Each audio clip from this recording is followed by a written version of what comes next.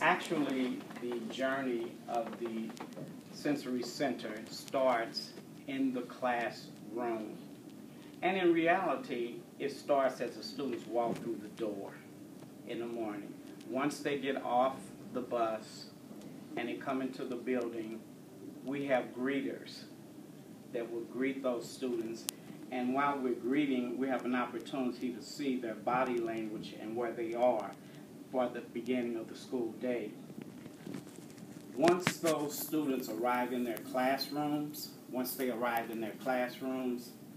if any type of meltdown takes place, students needed a place to go to feel safe while the teacher still instructs other students in the classroom. So we felt that there was a need for students to have a safe and secure place whereby they can regulate themselves, and we as counselors and social workers can peel back layers of what happened to you. So that was the onset of the Sensory Center. Now, as we have taken this journey and we're moving forward with it, there are other pieces that have evolved. And one is we're looking at how we can combine PBiS through the experience of the village.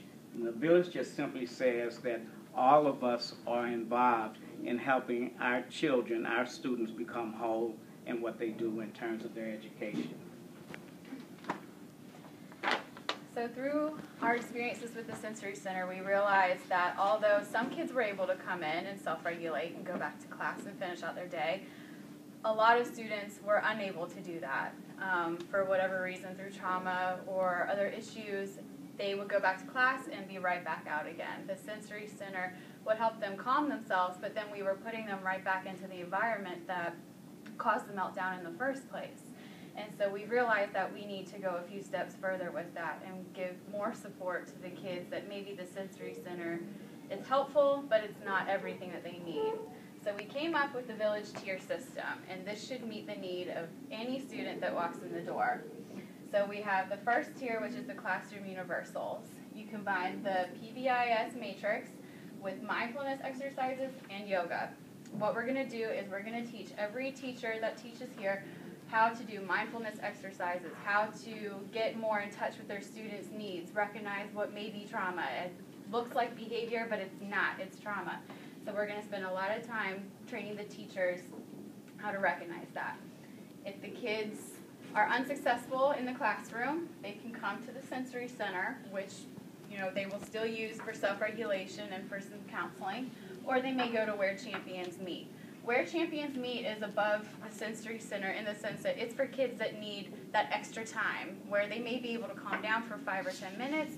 This gives them 30 minutes for 5 days straight of skills they can use in the classroom, at home, in their communities, anywhere they may be. For the kids that go through Where Champions Meet and it's still not successful, we're still not meeting that need, we'll have the Restorative Center.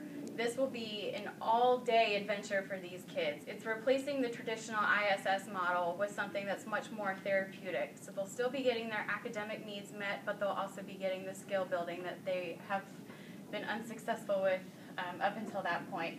And then, of course, throughout the pyramid, you have your medical support and your administration.